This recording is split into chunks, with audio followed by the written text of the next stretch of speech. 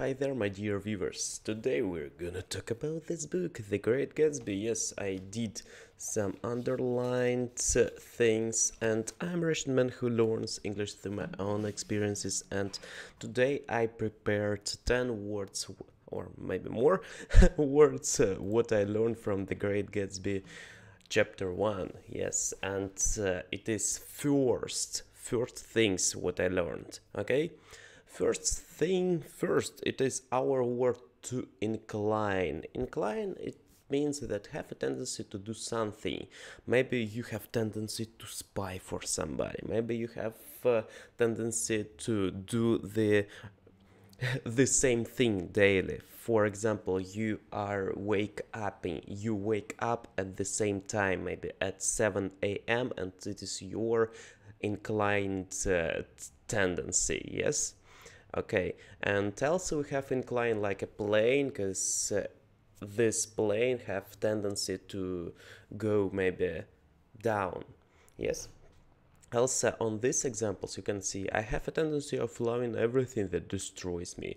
For example, this man, or maybe a tendency to do this something dishonest. Yes, and in this book we have I'm inclined to reserve all judgments. Good. That means that reservation of of judgments.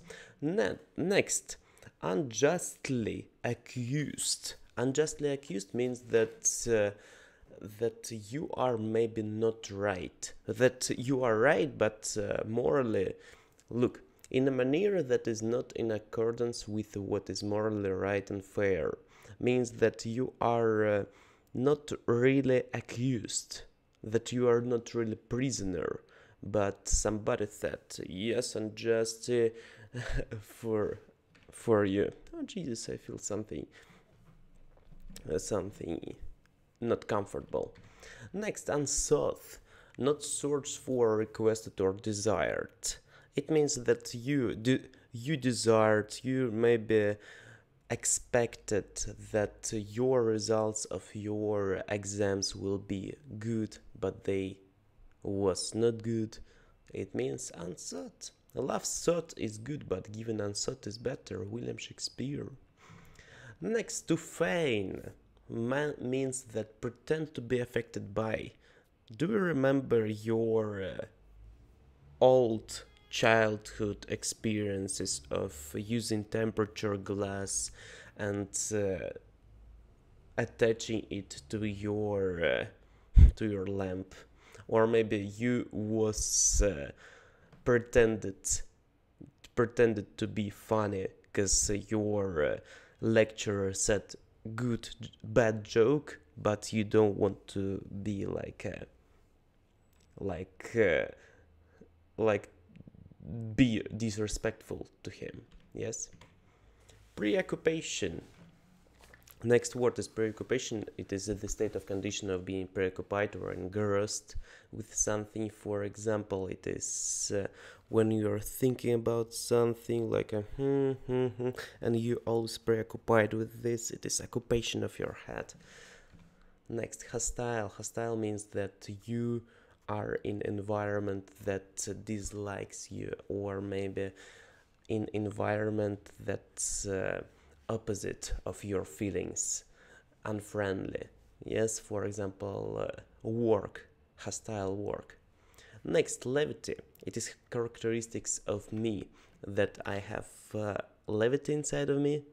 For example, I can do things that nobody is expecting in some situation. For example, I can laugh at things that somebody died, and it is funny for me sometimes, but I understand that it is not good. It is not a respectful way.